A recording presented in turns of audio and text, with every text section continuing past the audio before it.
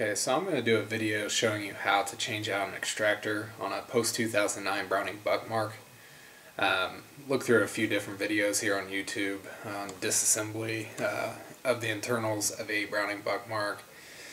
Didn't really find anything that showed you how to remove the extractor on these, so I had to kind of take it upon myself to figure that out, which wasn't too difficult by any means, but figured since there's not really any videos showcasing how to do that, it might be a good idea to put one up to help people who might be having the same issue I did. I actually filmed this video about a week ago now, but it didn't turn out the way I wanted to show you how to do it, and I actually got in the new extractor that I was needing, so I figured it might be a good idea to go ahead and redo this video. Don't want to take up too much time with it, but the main reason for me switching out the extractor on this pistol is that I was having extraction issues. The cases weren't getting pulled out of the chamber. I was getting a lot of stovepipes, double feeds. There's just a lot of problems going on because of this extractor. So once I took the old one out, which I'll show you here in a minute, I could actually see how much wear was on the old extractor, showing me that I did need a new one. Now that I've got the new one in here, it's performing flawlessly. Haven't had any problems with it. It's been running a variety of ammo: Federal Auto Match, Golden Bullets, some Aguila, some Ely, SK, Gecko, just about everything. It's running perfectly. So changing out that extractor, if you are having problems with ejection, not so much ejection but extraction from the chamber, might help you solve that problem. So let's get into it. I'll go ahead and show you the difference between the new extractor and the old extractor, and then I'll show you how to go ahead and get these in and out of the pistol. Again, this video only pertains to post-2009 model Buckmarks. Pre-2009 were a little different. I'm not quite sure if the extractor is set up differently in those, but all I know is what's going on with the model that I have. So like I said, it may be a little different for a pre-2009 model. I'm not quite sure. That might be something you'll have to figure out on your own. So let's get to it. Alright, so the first thing I want to show you is the difference between the old extractor and the new one. On the old extractor, which I've got right here, if we look closely, you can see how there's a slight angle in the face of the extractor there. That was my problem, basically.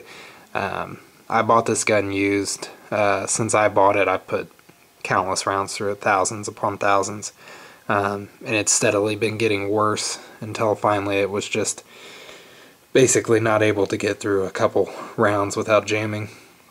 So once I pulled it out, I could see the wear on there and how it's angled like that, and I knew pretty much that was my issue that I was having.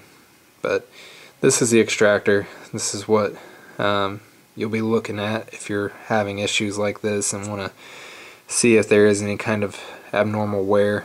There's another shot of the extractor where you can see that angle even better. So now we'll look at the new extractor. Let's get it in focus. Okay, so here you can see how that angle isn't there. Maybe slightly, but not as much. It's definitely more square. That's what you're going to look for. That's what you want in the new extractor. You want that squared face, and that's going to help catch on the rim of your cartridge and help extract it from the chamber. So it's something to keep in mind. If you are having issues like that, look at these. These are going to be the main culprit, obviously, for extraction issues. Sorry about the focusing, guys. That's a very small part, so it's hard to keep it focused. So anyway, this is the new extractor. So I'm going to put the old one in, show you how to take it out and how to replace it with a new one. So let's do that. Okay, So I've got the old extractor back in here just for demonstration purposes. Right here is the extractor channel on the slide. So there's three parts inside of the slide. You've got your extractor, which I just showed you, the extractor plunger, and then the extractor spring. So go ahead and show you how to take those three out and show you the difference between the three components. So if you look closely on this slide, there's a roundish opening right here. What you're going to want to do is look in there and you'll be able to see a slot that is in between the extractor plunger and the actual extractor. Go ahead and put some tension on the extractor, push it towards the outside of the slide, and that'll push that pin down into the slide farther. Once it's pushed out like that, and this is going to be difficult to do with my focus on the camera, but we're going to take our punch. I'm honestly not too, I think this is a 1/32 punch. Anything small like this will work, even if you just got an Allen wrench or a toothpick or something like that. Honestly, anything small enough to fit in there and apply some force will work. So we'll go ahead and push that extractor out as far as we can. Stick our punch down in that circular opening and get in between the extractor and the pin.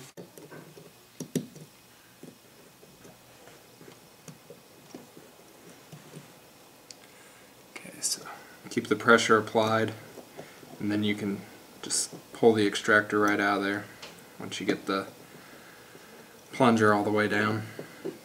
Okay, so the extractor's out. Now, don't let these just pop out. You want to keep your finger over the opening after you pull the extractor out. But then you can just push out the spring and the plunger. Okay, this is the extractor plunger. It's a small piece. Notice that it has a skinnier end. This is the part of the extractor plunger that fits down into the spring. And then you'll see that there's kind of a squared off face on this plunger. That is going to be facing towards the inside of the slide. That's going to basically hold your extractor in. It fits up on a notch in the extractor. Let me grab the extractor and I'll show you what it does.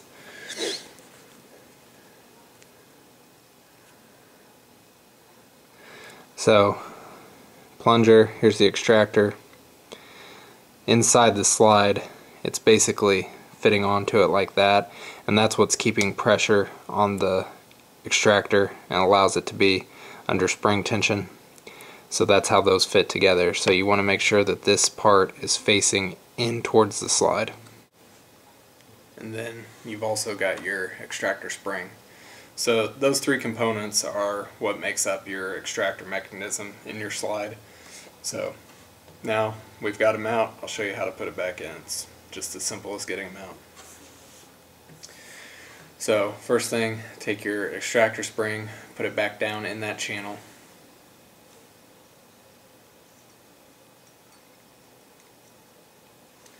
Once it's in there, take your extractor plunger, again making sure that the square side is facing in towards the slide.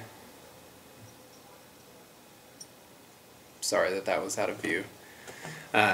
Then you'll just want to look down this channel, make sure that it's squared off. You'll be able to see what I'm talking about when you do this yourself. Just gonna look down in this hole and make sure that the square side's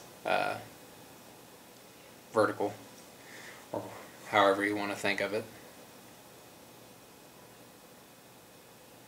Okay, once that's set up, it's kind of loose in there, so you might have to adjust it every now and then while you're trying to put the new extractor in.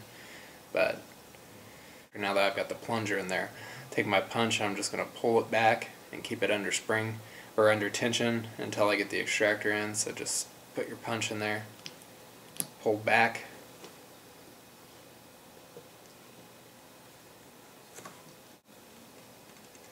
pull it back, and then just slide the extractor into that channel. And once you get it right, once it's in there, it should fall right into a slot that's channeled out inside of the slide. and just look at it, make sure everything looks right, that it is set up the way it was before it was taken out. And then you're just going to slowly let that punch come up and keep some pressure on it, and it'll fall right into place. So now you can just check your new extractor, make sure that it acts the same, that it's under spring tension, pull on it, make sure it's not coming out of there, and then you've replaced your extractor. Like I said, this will solve a lot of issues if you're having an extraction problem. So a lot of people talk about how 22 pistols can be very ammo sensitive, tend to jam, be very picky. Yes, some can, but I find often that the issues people are dealing with are extraction issues. So looking into getting a new extractor for your Buckmark or your Ruger Mark III or whatever 22 pistol you're dealing with, even rifles, could solve a lot of those issues that people think are just going to happen regardless. Because I can tell you, before I changed this, really the only kind of ammo this seemed to run was Remington Golden Bullets, which sucks because I shoot a lot of competitions and Golden Bullets are some of the least accurate, just cheap, dirty rounds that you can find, which I may do with them, but I really wanted to run nicer ammo through it, some SK, some Ely.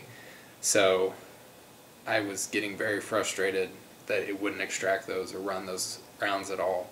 Once I changed out this extractor, I'm having no issues. In fact, today I just put about 150 rounds of Federal Auto Match through it, which this gun did not like at all before, and it ran perfectly. No issues whatsoever. So hopefully this video will help you out if you're having extraction issues in your Buckmark. Show you how to get that extractor out and get a new one in. I know it ran a little long, but I wanted to be as detailed as I could and help you guys out. So anyway, thanks for watching.